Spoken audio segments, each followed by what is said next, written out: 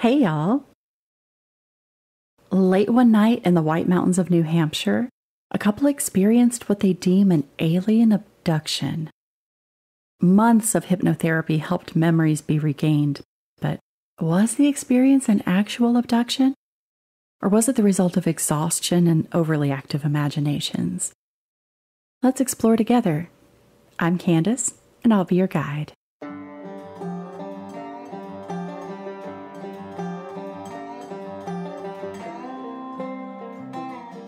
On September 19, 1961, Betty and Barney Hill were on their way home late one night, driving through the White Mountains of New Hampshire. They'd gone from their home in Portsmouth, New Hampshire, up to Montreal and Niagara Falls on a belated honeymoon trip. Barney and Betty were both really busy people, so this vacation was a much-needed reprieve from the hustle and bustle of daily life for them. Barney worked for the U.S. Postal Service as a mail carrier, working a grueling overnight shift where he drove 60 miles over the course of each night. Betty was employed as a social worker and responsible for child welfare cases for the state. Aside from their busy careers, they both also were social activists and busy with the NAACP, their Unitarian faith, and various volunteer activities. So as you can see, they were definitely eager to get away for a few days. In fact, they were so excited to escape for a while, they didn't even go to the bank ahead of time, so they just took off with the less than $70 they had in their pockets, eager for adventure. On the last night of their trip, the tired couple decided they could push through to make it home that night. They wanted to get ahead of the winds and rain of an impending hurricane. So they refueled themselves with some much-needed coffee at a diner in Vermont before heading out around 10 p.m. They figured if they made good time, they could be back home at Portsmouth around 2 or 3 in the morning at the latest. So they headed out, and at around 10:30 p.m. are driving through the White Mountains, just south of Lancaster, New Hampshire. They're driving along when Betty spots what she believes to be a star. She watches it dart from its position below the moon in the night sky to the left and above the moon. Initially, she assumed, oh, it's a shooting star. But as it continues its erratic movement, she realizes that she's witnessing a potential UFO. Betty's sister had seen a UFO in the past, and she'd heard her stories, so it wasn't an outlandish idea for her. She urged Barney to pull over at a scenic picnic area just south of Twin Mountain so they could check out the strange light, as well as walk their dog, Delsey. As they returned to their 1957 Chevy Bel Air and resumed their drive, they noticed that the lights zigged and zagged with the winding mountain roads, appearing and reappearing ahead of them in what almost seemed to be a cat-and-mouse game. Barney, who was a very logical person, as well as a World War II vet and airplane enthusiast, deduced that the light couldn't be from a commercial aircraft, and must have been from a satellite that had gone off course. The craft came close enough for them to see that it had multicolored lights, and they were flashing. Betty grabbed some binoculars they had in the car for a better look, and realizes that the lights belong to a spacecraft that is similar in shape to a thick pancake, disc-shaped with windows. As the ship passed by Old Man of the Mountain, a jutting granite cliff profile that is 40 feet long, Betty realizes the spacecraft is at least 1.5 times the length of the cliff face, and it appears to be rotating. Roughly 1 mile south of Indian Head, the UFO silently but rapidly descended from the sky towards the road, forcing Barney to stop the car abruptly in the middle of the highway. Barney believes it is hovering about 80 to 100 feet off the ground. He reaches under his seat to grab the pistol that he keeps there and puts it into his pocket before stepping out of the car for a better look with the binoculars. Barney sees 8 to 11 humanoid figures wearing glossy, black, military-style uniforms and black caps. As they stare back at him, he sees all but one of them take a step backward toward a panel at the rear of the room. As Barney stares at the one humanoid figure still standing at the window, he feels as if the creature sends a message to him telepathically, telling him, "Stay where you are and keep looking." Red lights on the sides of the craft extend into what he later describes as bat wings, and a long structure descended from the bottom of the craft as it slowly lowered closer to the roadway than it had been. As this happened, Barney, absolutely terrified, ran back to the car and told Betty in absolute panic, "They're going to capture us." As he drove away as fast as he could, the spacecraft moved into position above their car and followed suit. Barney told his wife to watch them as he drove, so she rolled down the window and looked up. As she did, they both heard a bizarre series of buzzing, beeping sounds that seemed to bounce off the trunk of their car. They felt a tingling, vibrating sensation throughout their bodies and began feeling very altered, almost in a dreamlike state of consciousness. The next thing they know, they hear another series of buzzes and beeps, and they wake up. They're in their car, still driving, but they're 35 miles south of where they had been and only have a very spotty, vague recollection of events. They can somewhat recall making an abrupt, unplanned turn, encountering a roadblock of some sort, and seeing a fiery orb in the road. They finally make it home around dawn. The drive that should have taken them 4 hours from the point of contact with the unidentified spacecraft somehow took 7 hours. The Hills lost 3 hours of time they cannot explain. After their arrival home, they find themselves experiencing some odd occurrences. Betty feels compelled to keep their luggage right next to the back door, rather than allowing it further inside the home in its usual place. Both were taking unusually long showers, feeling the need to decontaminate themselves. Barney felt the need to thoroughly and repeatedly examine his genitalia, although nothing seemed out of the ordinary. He also notes that his dress shoes he'd been wearing that night were really scuffed, and the leather strap on the binoculars had been inexplicably torn. The dress Betty had been wearing had been torn at the hem, the zipper, and its lining. It also had a strange pinkish powder on it. They both note that their watches are no longer working.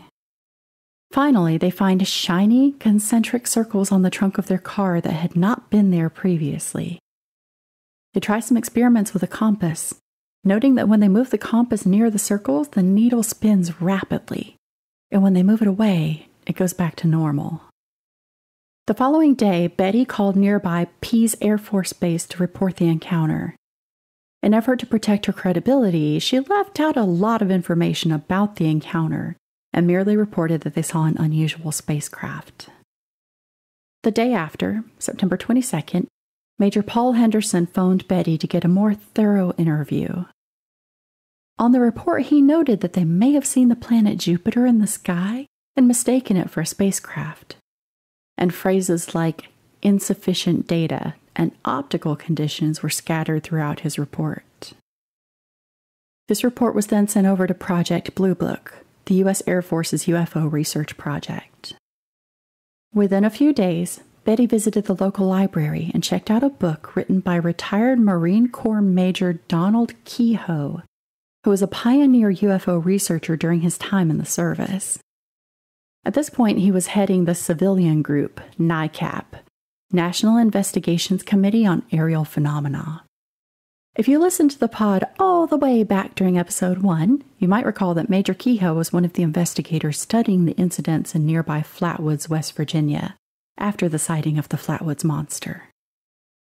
On December 26, Betty wrote a detailed letter to Major Kehoe, detailing the entire encounter and leaving nothing out this time. She also explained to him that she and Barney were considering hypnotherapy to recall the events, as it was a newly emerging and popular psychotherapy at that time. Her letter was eventually passed on to Walter Webb, a fellow NICAP member and astronomer. 10 days following the supposed alien encounter, Betty began having a series of incredibly vivid, detailed, and upsetting dreams that lasted for 5 consecutive nights. She recounts that she has never had dreams with that level of detail in her life. These dreams completely preoccupied her thoughts during the day as well. When she mentioned them to Barney, he was kind, but just kind of brushed her off, so she didn't really talk much about them again. She did, however, record the events of her dreams in a journal. In one dream, she and Barney encounter a roadblock while driving, and the car is immediately surrounded by alien creatures. She fought against losing unconsciousness while being forced by two extraterrestrials to walk through the woods, only to finally spot Barney nearby. When she called out to him, he was unresponsive, as if he was sleepwalking. These alien men were roughly 5 feet to 5 feet 4 inches tall, wearing blue uniforms with caps, appearing to be military in fashion. The men were almost human-looking, with dark hair and eyes, prominent noses, grayish skin, and bluish lips. In the dream, the two cadets walked Betty and Barney into the ship via a walkway protruding from the bottom. Once inside, the aliens separated the couple. Betty became upset about this and protested, and one of them explained, telepathically, that it would take too long to complete their examinations if they were performed together. Betty called this man the leader. The dream continues as the leader brings another alien man she calls the examiner to the room. The examiner is kind and pleasant, and although he does speak English, he has trouble with it like a foreigner would, and it makes him difficult to understand.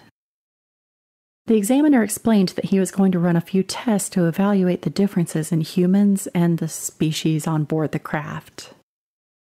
He cut a small lock of Betty's hair, examined her eyes, ears, mouth, teeth, throat, and hands. After examining her legs and feet, he used a blunt metal instrument, kind of like a butter knife, to scrape some skin cells onto something that looked akin to a glass slide for microscopy. Betty became understandably nervous when he pulled out a large needle that she estimated at 6 inches or so in length. He explained that it was for a pregnancy test, and she recalls replying through pleas not to perform the test, that is not how it's done on Earth. He pushed the needle into her belly button with great pain. While she was crying, the leader steps over, waves his hand in front of her eyes, and the pain was instantly gone. With this, the examiner was finished and left the room, and she struck up conversation with the leader. He showed her a book with many strange symbols that he said she could take with her, as well as a star map to show where he came from. She admitted to the leader that she had little knowledge of the universe, and he joked with her that if she didn't know where she was, there was little sense in explaining where he had been. Funny enough, some of the beings rushed back into the room, excitedly telling Betty that they discovered that Barney's teeth could be removed. She laughed and explained to them the concept of dentures for humans, which seemed to perplex the creatures. As the men began escorting the Hills from the ship, a disagreement broke out amongst them. They decided the couple should have no memory of their experiences on the ship, and she would have to leave the book behind. She insisted to them that no matter what they did to try to make her forget the sequence of events, she would one day remember what had happened. As the beings returned the Hills to their car, they encouraged them to stay and watch the ship take off before resuming their drive. It is at this point that Betty awakened and fixated on this dream experience for days. The following month, in October, Walter Webb, who had been referred to the Hills by Major Donald Kehoe, sits down for a 6-hour interview with the Hills. Barney asserts that they almost certainly have a mental block, preventing them from recalling all of the details. Barney did manage to convey all he could about the location, the spacecraft, and the men he saw through the binoculars. Webb determined that it was his opinion the Hills were telling him the truth about the experience, and that it did take place exactly as they said, with possible exception of some variables that humans could typically and easily get mistaken, such as the amount of time they'd lost, sizes and distances of objects, etc. A few months later, in March 1963, the Hills began to open up about their experience, first by telling a group of people at their church. This admission felt like the weight of a big secret had been removed from the pair and opened the door for future, more public discussions of the event. In January 1964, about 2.5 years after the alien encounter took place, Betty and Barney began hypnotherapy with Dr. Benjamin Simon, a well-known hypnotist from Boston. They'd been cautioned by their clergy not to take chances with an inexperienced hypnotherapist, so they'd taken the time to make sure they found someone well qualified to work with. Early upon meeting them, Dr. Simon determined that despite Barney's pragmatic and cool exterior, the UFO encounter was causing him far more anxiety than he liked to admit. Simon also dismissed the extraterrestrial encounter theory as absolute nonsense, but he did feel that the Hills did genuinely believe that that's what happened to them, that it was a UFO encounter. Dr. Simon hypnotized both Barney and Betty separately several times over the course of the next 6 months. At the end of every session, he reinstated amnesia to prevent the emergence of traumatic memories to their conscious state until it was something they were ready to cope with. Simon hypnotized Barney first, finding that his recall of seeing the not-quite-human men was terrifying to him. Barney expressed that he'd kept his eyes closed for most of the alien encounter out of fear. While under hypnosis, Barney recalled that the binocular strap had been torn while he was running back to the car to escape the UFO. As he drove away, he recalls he felt irresistibly compelled to drive into the woods down a small dirt path. After a while, the car stalled, and 3 of the alien men emerged from the tree line. They asked him not to be afraid, but that was understandably a difficult thing to ask of him in that moment. To help alleviate his anxiety, the leader instructed him to close his eyes. Barney later recounts, quote, "All I see are these eyes. I'm not even afraid that they're not connected to a body, they're just there. They're just up close to me, pressing against my eyes." Unquote.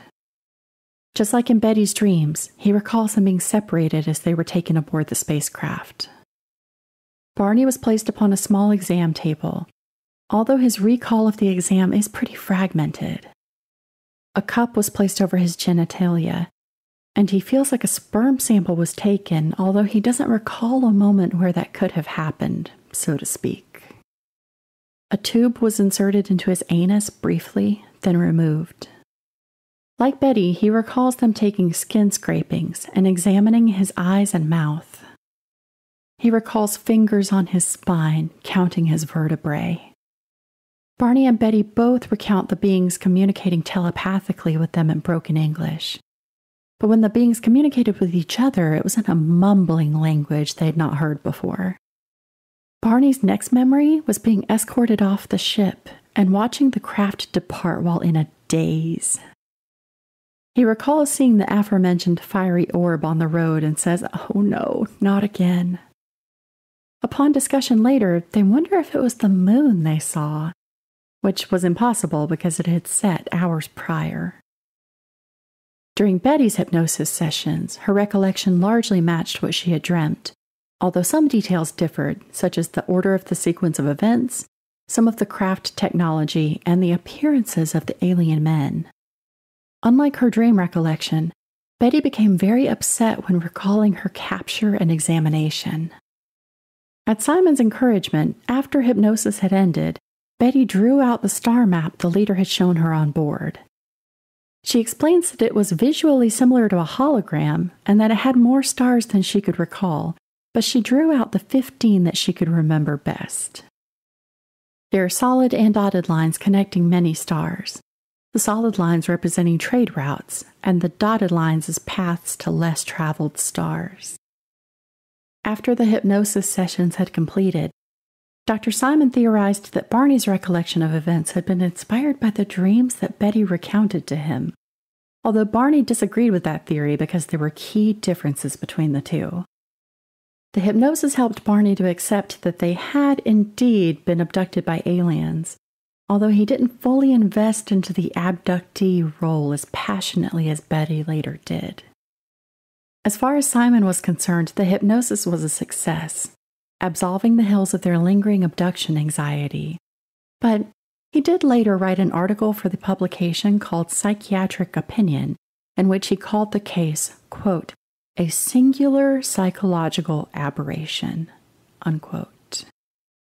A few years later, in 1968, amateur astronomer Marjorie Fish examined the star map and believed it to be the double star system of Zeta Reticuli, about 39 light-years from Earth. This theory is tossed around and examined over the years, until finally famed astrophysicist Carl Sagan declared that the supposed star map was little more than a random assortment of choice points, and without the lines drawn, bore little resemblance to Zeta Reticuli. Eventually, Marjorie Fish herself rejected her hypothesis in a public statement. Jim McDonald, a resident of the area the supposed abduction took place, said it's clear to him that the Hills confused an aircraft warning beacon on nearby Cannon Mountain for a UFO. He notes that on the route the Hills drove that night, the signal disappears and reappears at the time they stated the mysterious lights to do so.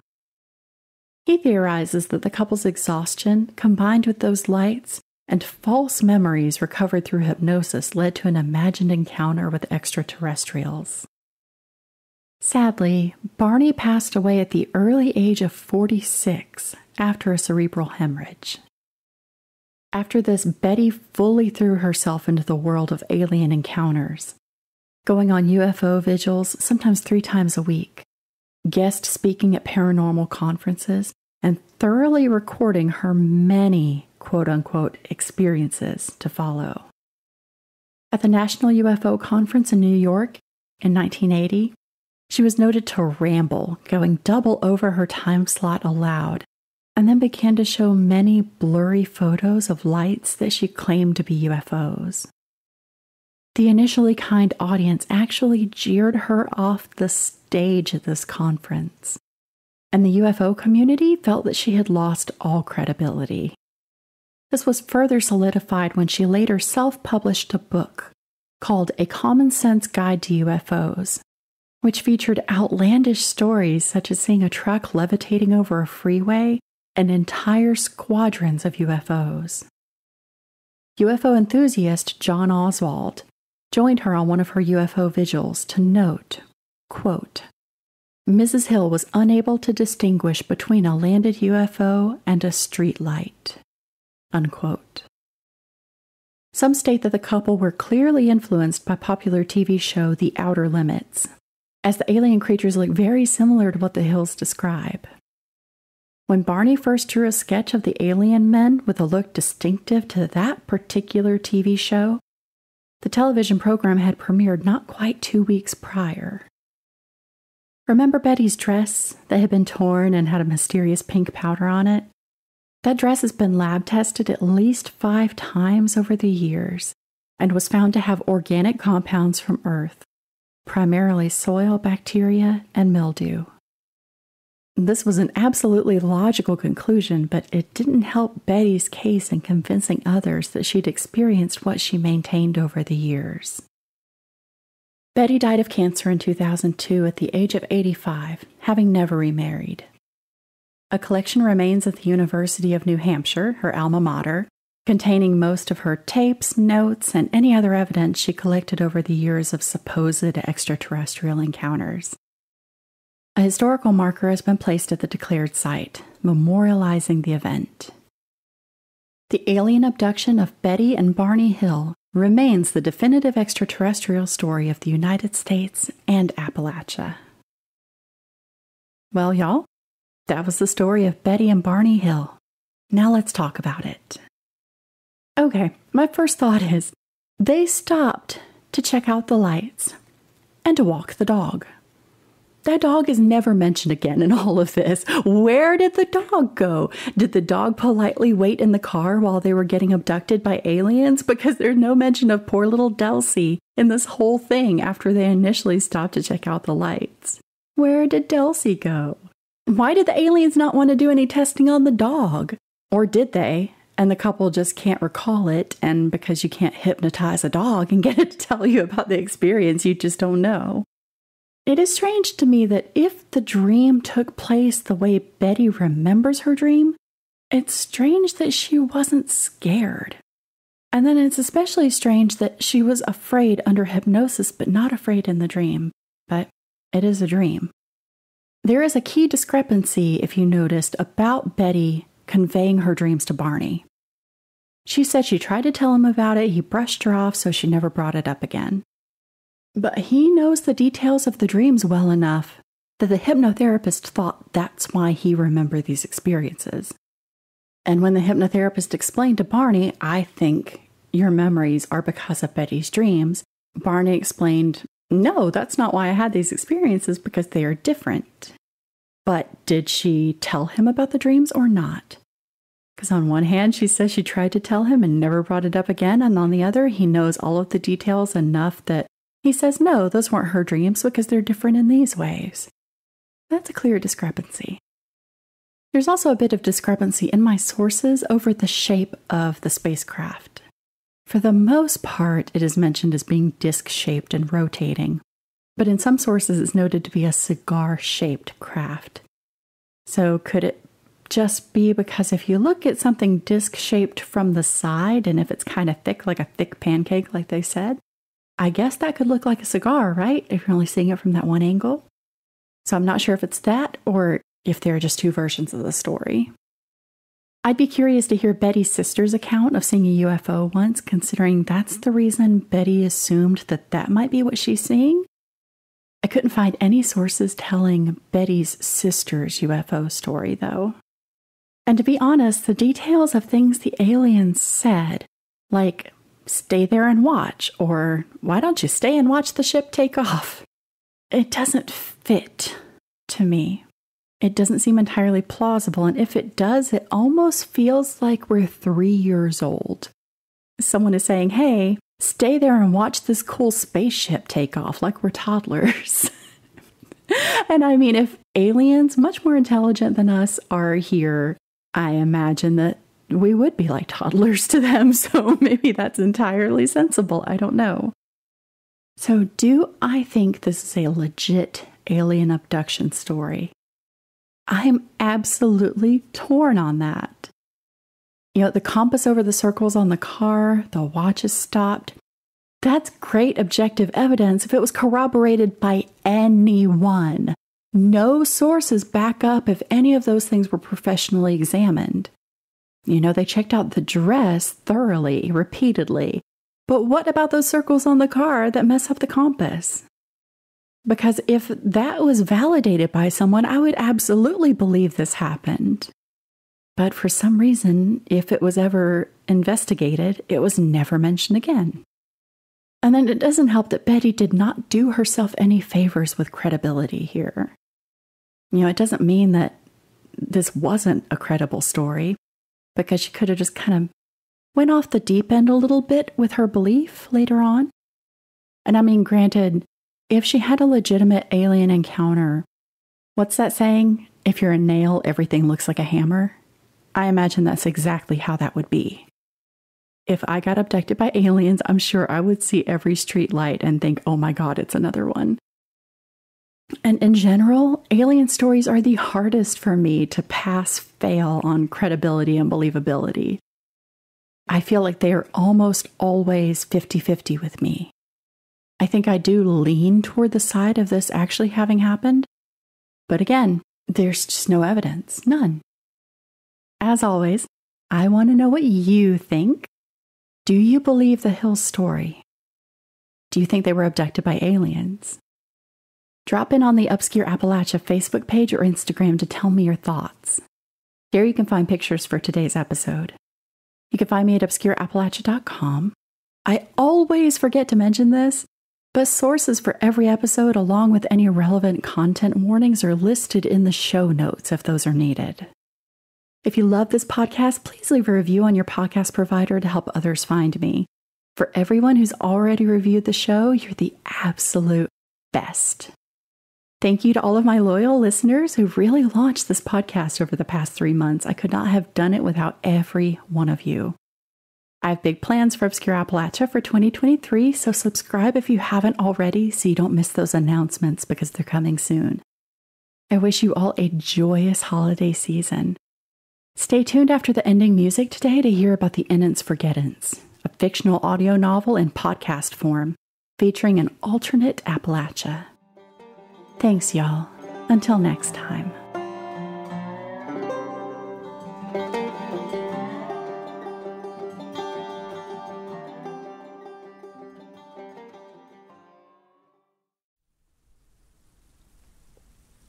The Innocents Forgettants is a folk fantasy podcast set in an alternate Appalachia and faraway Celtic fort. You can help support me and this story by sharing it with your friends, posting on social media, or by clicking the link in the description to buy me a coffee. I'm glad you joined me this week, and stay safe out there in the woods. When the blinds reveal their secrets by the lantern's fading gleam, conjure all the light within you, for to face the never seen. Well, hi there. You must be new in town. Inniscombe's a tiny mountain village. Won't take you long to find your way around. Come on down to the corn shucking later on. Someone's sure to let you hitch a ride in their wagon. But you better steer clear of Porter Hollis. And the woods. Especially the woods. According to rumor, 17-year-old Porter Hollis is to blame for his mama's crying sickness. You see, he's been bewitched by the never-seen, spirits haunting the forest who possess townsfolk's bodies and steal their souls. No one knows how or why the never-seen afflict this town. And don't you ask, don't you dare ask. Folk get all up in arms when someone starts sniffing around, asking about the past. Anyway, where was I? Oh, hope you'll stay a while. You might be new, but folk will warm up to you soon enough. It's getting dark now. Find some place to stay the night before the never-seen float down from the mountains looking for a soul like you. Written and narrated by me, Leah Noel, with special appearance by David Walker. The Innocents Forgettants is a fiction podcast that straddles timelines set in an alternate Appalachia and faraway Celtic fort. Travel with Porter Hollis as he sets on a journey to untangle the lies of the past and a spell woven of darkness and fear. Will he bring about Inniscombe's deliverance or its end?